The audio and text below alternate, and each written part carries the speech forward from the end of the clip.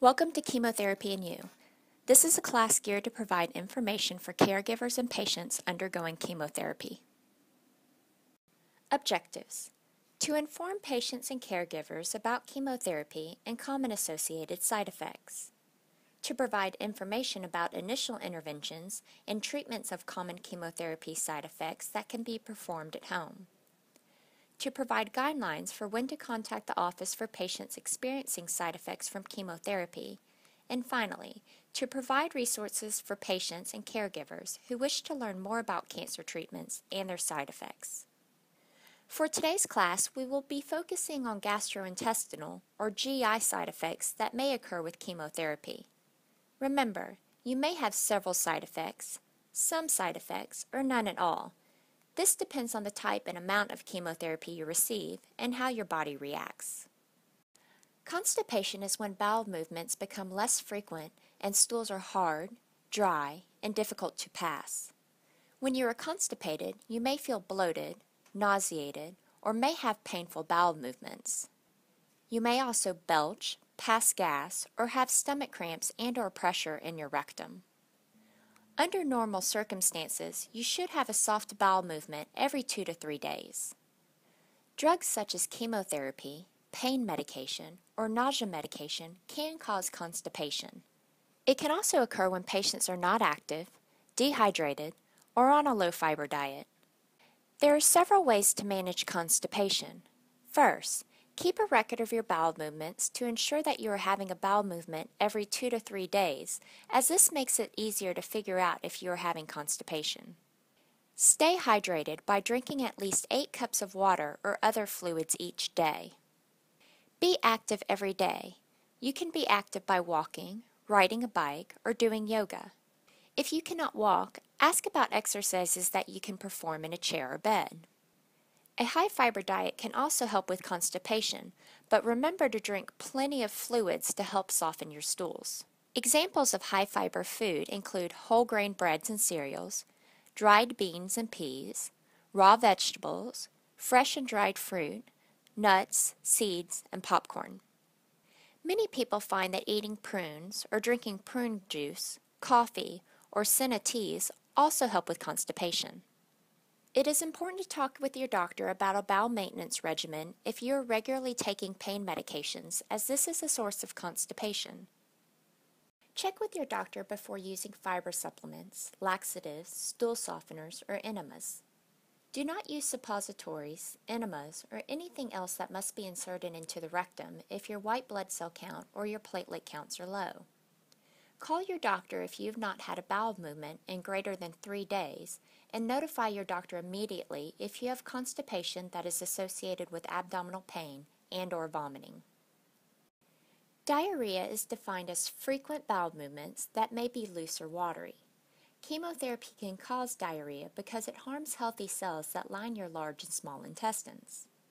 Diarrhea can also be caused by infection or medications that you are on, such as antibiotics and/or medications used to treat constipation. There are several ways of managing diarrhea at home, most importantly, staying hydrated. Drink 8 to 12 cups of clear liquid each day. This includes water, clear broth, ginger ale, or low-sugar electrolyte drinks. Drink slowly and choose drinks that are at room temperature. Let carbonated drinks lose their fizz before you drink them. Slowly graduate your diet by starting with clear liquids.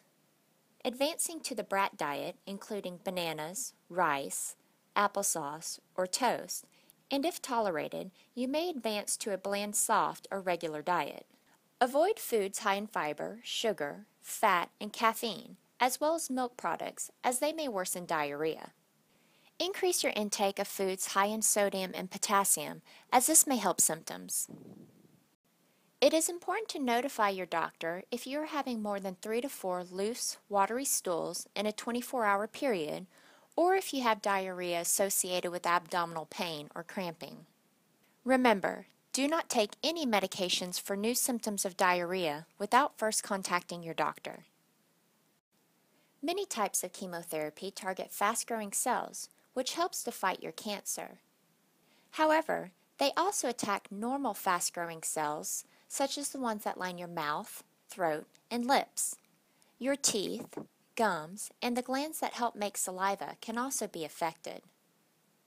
Common problems with the mouth and throat may include dry mouth sores, thrush, or a yeast infection also caused by candidiasis, difficulty eating or drinking due to mouth pain, bleeding gums when your platelet count is low, infections of the gums or teeth, as well as changes in the way food tastes or smell, with the most common complaints being food that tastes like metal or chalk, has no taste at all, or does not taste or smell like it used to. There are several ways to manage mouth and throat changes at home. First, visit your dentist at least 2 weeks prior to starting chemotherapy, if possible. Inform your dentist that you are starting chemotherapy, and if possible, plan regular scheduled dental checkups. If you cannot go to the dentist prior to starting chemotherapy, ask your doctor when it is safe to go. Good dental hygiene is important. Clean your mouth, teeth, gums, and tongue 3 times daily using a soft bristle toothbrush as well as baking soda toothpaste. Do not use mouthwash that has alcohol.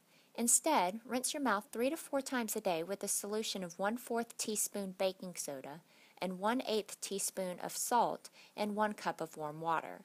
Follow this with a plain water rinse. If you wear dentures, make sure that they fit well and keep them clean.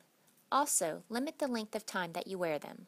If you have mouth pain, choose foods that are moist, soft, and easy to chew or swallow. Stay away from things that can hurt, scrape, or burn your mouth, such as sharp or crunchy foods, spicy foods, citrus or juices such as orange, lemon, or grapefruit, or salty foods that may cause discomfort. It is important that you do not use tobacco or drink alcohol when your mouth is sore. If you experience dry mouth, increase your hydration. Citrus candies and/or biotin products may also be helpful. If you have mouth pain, ulcers, or white patches in your mouth, call your doctor. Sometimes this is an indication that your blood counts may be low.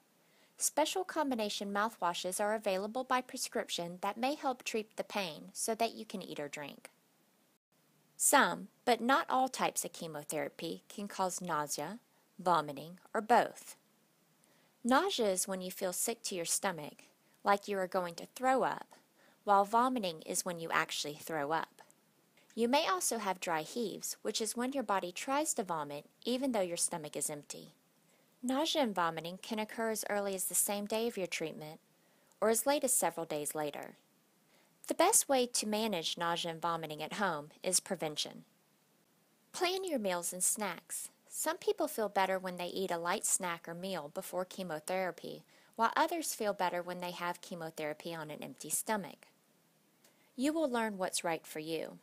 Instead of 3 large meals each day, you might feel better if you eat 5 to 6 small meals or snacks. Stay away from foods and drinks with strong smells, such as coffee, fish, onions, garlic, and foods that are cooking. Have foods and drinks that are warm or cool, not hot or cold. When you feel like vomiting, breathing deeply and slowly or getting fresh air may help. Finally, it's important to take your medication exactly the way your doctor prescribes it in order to minimize nausea. Notify your doctor if you vomit several times per day for longer than 1 day or you vomit immediately after you drink fluids. Call your physician's office if your nausea medication is not helping, and notify the office if you show signs of dehydration, which include dry mouth, dry skin, decreased urinary output, low blood pressure, dizziness with standing, rapid heart rate, or weakness. In conclusion, review the drug-specific printed materials provided to you by your physician carefully. Ask questions. Remember, there is no stupid question. Be aware that every patient is actually different. You may experience some of the side effects, none of the side effects, or several of the side effects listed. Keep a notebook or journal of any side effects that you do experience and when they occur. For example, did nausea begin 2 days after chemotherapy or begin 1 week later? Bring this journal with you to your next visit, as this may help your doctor know exactly how to treat your symptoms. Take advantage of offered support groups, patient programs, and educational offerings. And remember, the physicians and staff here at CCI are here to support you through your cancer treatment. Please do not hesitate to call or ask if you are uncertain about any side effects that you are experiencing. For more information, please see available online resources listed. And thank you for participating in Chemotherapy and You.